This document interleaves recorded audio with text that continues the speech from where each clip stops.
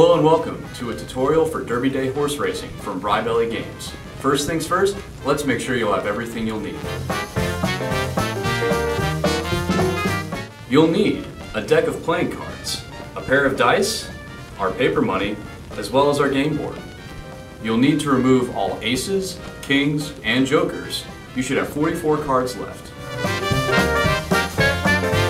Once you have done that, distribute the deck as evenly as possible amongst all players. Now, it's time to distribute some cash.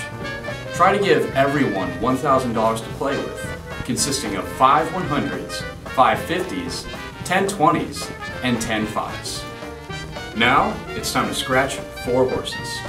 Each player will roll a pair of dice to determine what horses are scratched and won't be competing in the race.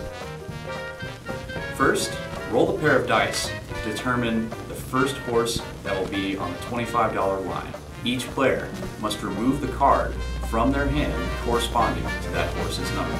Repeat this step for the $50, $75, and $100 lines as well. If a roll comes up with an already scratched horse, that player must put in the same amount of money into the pot.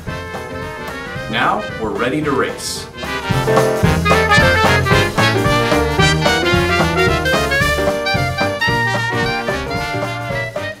The player to the left of the player that scratched the $100 horse goes first.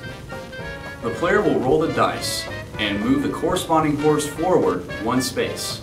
If a scratched horse number is rolled, that player must put in the same amount into the pot. Play continues in this same fashion until one horse crosses the finish line. Once a horse crosses the finish line, it's time to divvy up the pot. Everyone who has the card number matching that of the winner divides up the pot evenly.